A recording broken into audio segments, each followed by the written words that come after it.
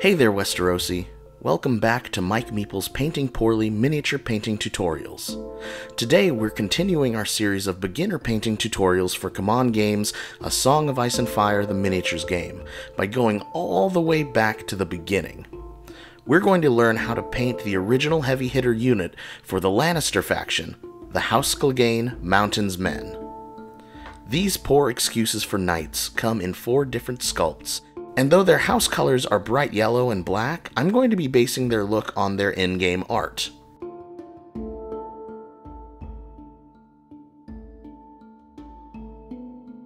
As you can see, the unit itself isn't actually wearing any bright yellow, but some muted tones do suggest the House Clegane colors, so I'll be using some different colors to imitate that same muted look today.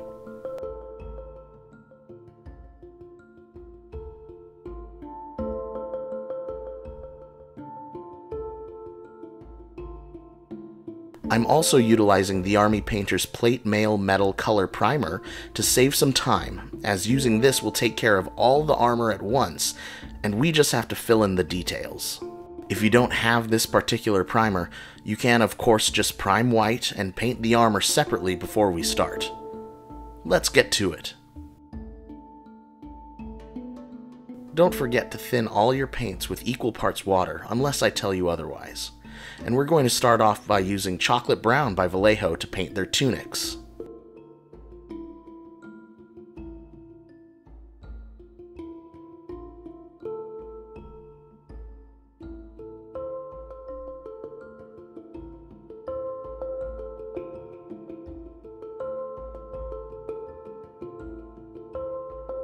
On certain models, you'll also paint the sleeves this color.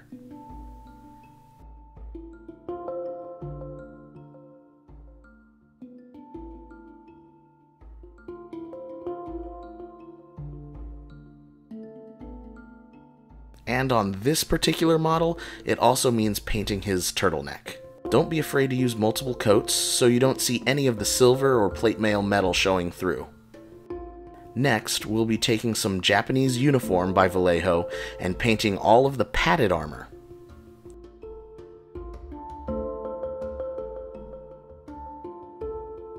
The padded armor has a diamond pattern, and on 2 of the 4 sculpts is located on the thighs, but on this model, the padded armor is actually on the sleeves.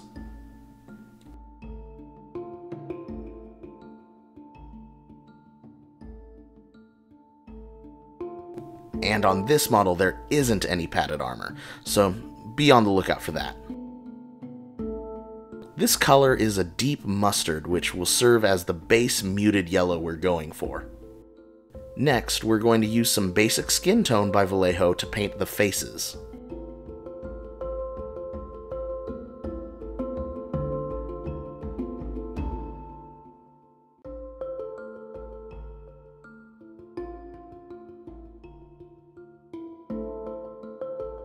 After that, we're going to spend some time on the flag.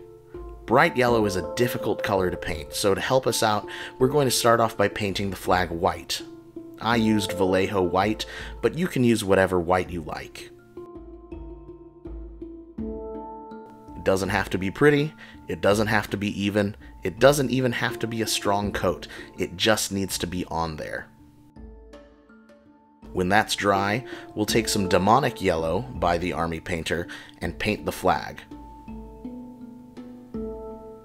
The white undercoat gives the yellow all the support it needs to be a bright, vibrant color, though you still may want to add 2 coats.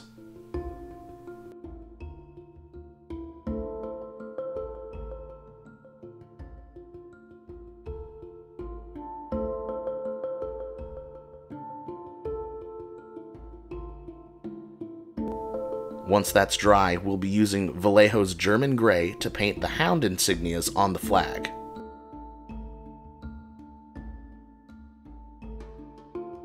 Don't use too much pressure, just a light brush against the raised detail of the hounds should be enough to catch the paint.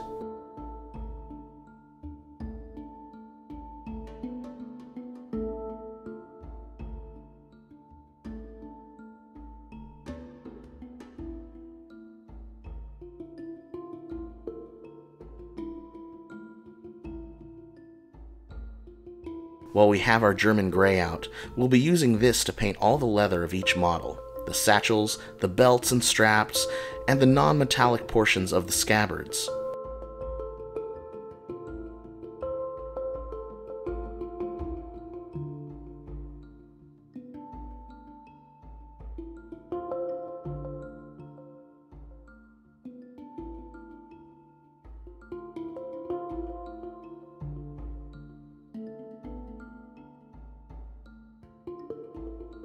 I also painted the handles of the swords this color, and I decided to use this color to give the MountainsMen some gloves.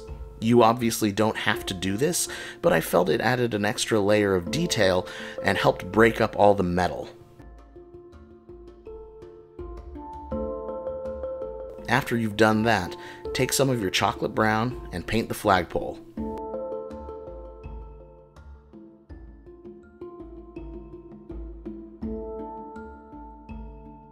Next, we'll be using gunmetal gray straight out of the bottle to paint the metallic portions of the flag, like the cap at the bottom and the fist ornament at the top, along with the hilts and pommels of the swords.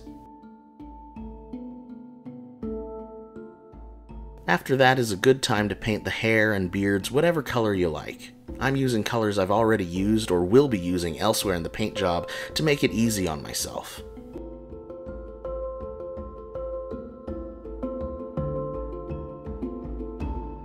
The final thing we'll be doing is taking some plate mail metal by the army painter and touching up any armor or metallic portions, including the studs in the flag, belt buckles, or anything else you accidentally got paint on.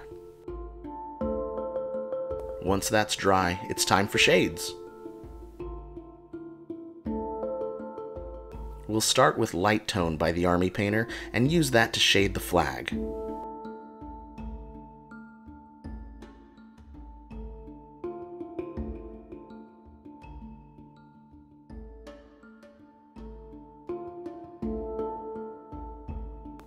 Next, we'll be using Flesh Wash by the Army Painter and applying that to the faces. Don't worry about getting it on the beards, we'll just be painting over all of that later. Finally, we'll use Nuln Oil by Citadel and apply that to the rest of the model. I like to go section by section on each model in order to make sure that I wash the entire mini and don't miss any areas.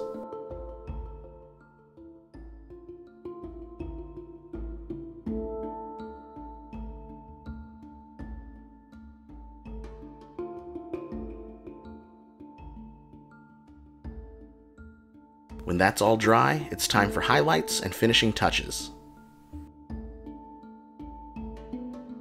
We're going to start by highlighting the faces using basic skin tone.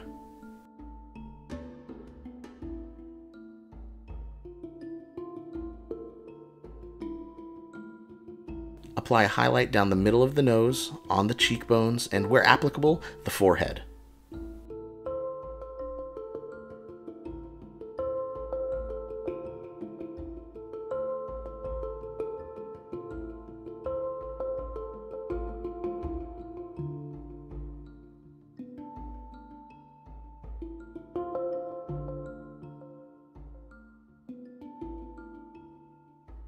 After that, we'll be highlighting the flag with our demonic yellow.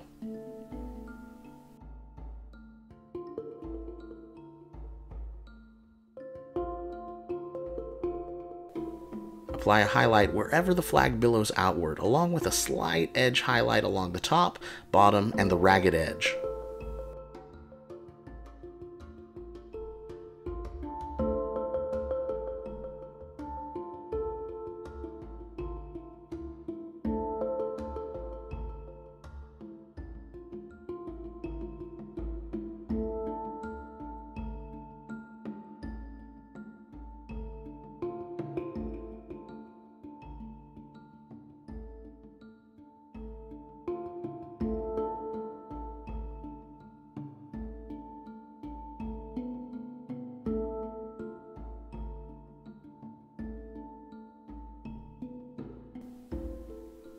You can also paint a thin line down the portion of the flag that is wrapped around the pole.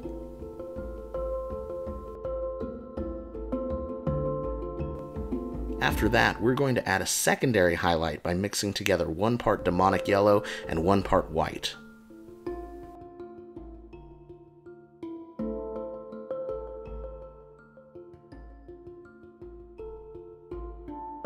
Paint a smaller center portion of your previous highlights on the billowing portions of the flag, along with adding a small touch of highlight to the few corners around the edges. Nothing too big, just a little bit to push some of the contrast.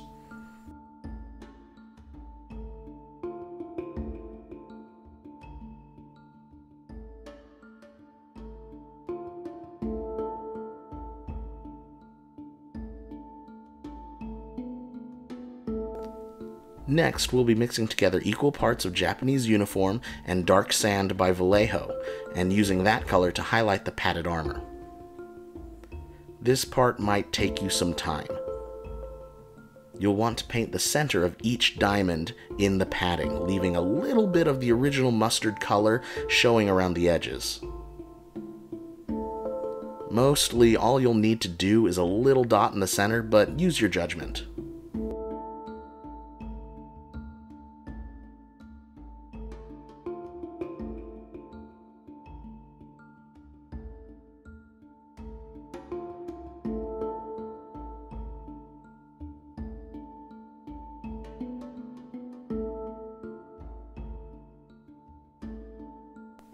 Next, mix together some chocolate brown and flat earth by Vallejo and use it to highlight the flagpole and the tunics. On the sleeves, paint about 75% of what's exposed to the light, usually what's in the front and the top of the model.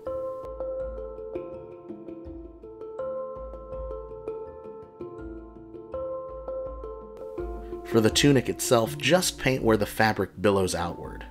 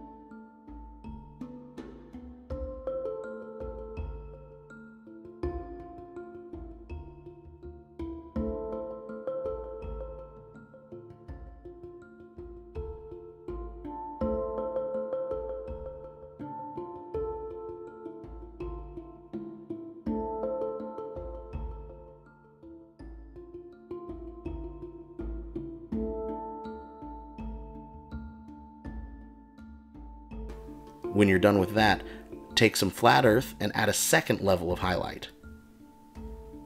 Just like we've done before, paint the center portions of your previously painted highlights.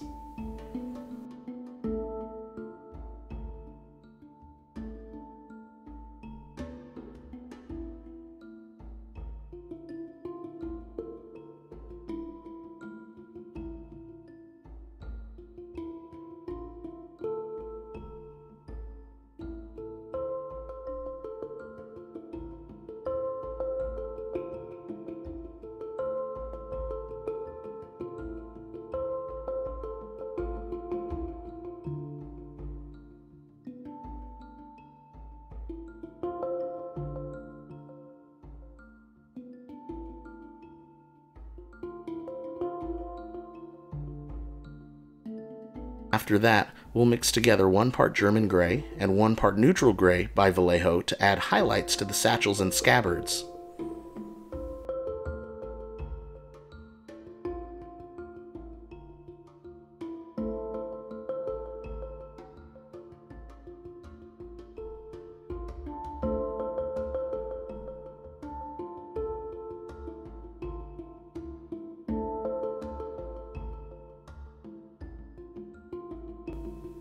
When that's dry, use neutral gray to add a second highlight to the satchels and an edge highlight to all the leather belts and straps, including each finger of the gloves if you chose to do gloves.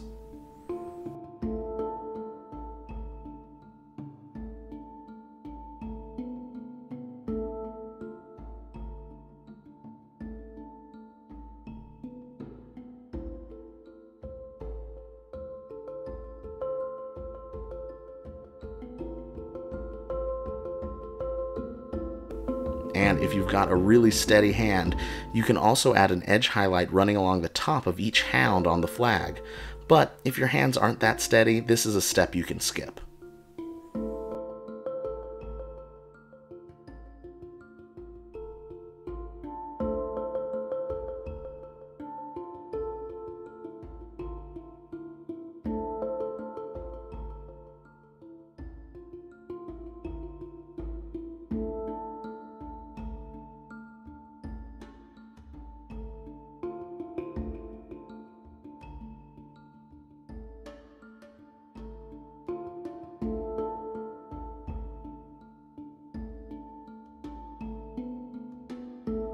Now you can apply a highlight to the hair and beards using whichever colors you base coated them with, paint their eyebrows with that same color, paint the rim of the base, and get out some Vallejo dark earth paste to add some texture to the base. Vallejo dark earth paste can take a few hours to dry completely, so I always like to leave it overnight.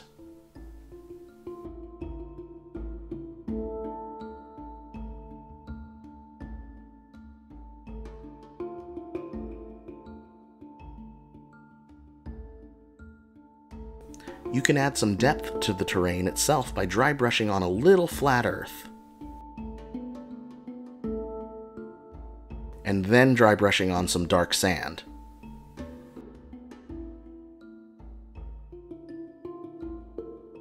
Now, time to touch up the rim and hit it with some matte spray. To add some foliage to the base, you'll need some PVA glue. I use Aleene's tacky glue, which you can get from any craft store, and some static grass. I'm using field grass by the Army Painter. Mix up your glue with some water until it's a consistency of a nasty loogie.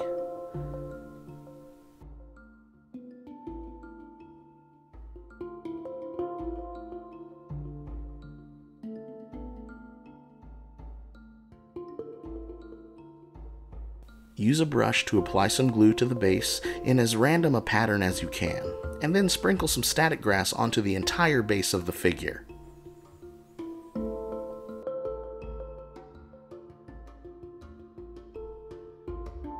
Wait a moment, and then turn the figure to the side, give it a strong tap or two from the bottom, and shake all the excess static grass off.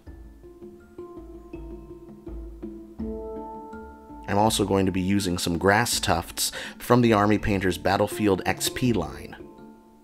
Just dab on a little bit of our glue mix, and then use some tweezers to grab a tuft and apply it to the base, keeping pressure on it for a few seconds to allow the glue to begin to cure.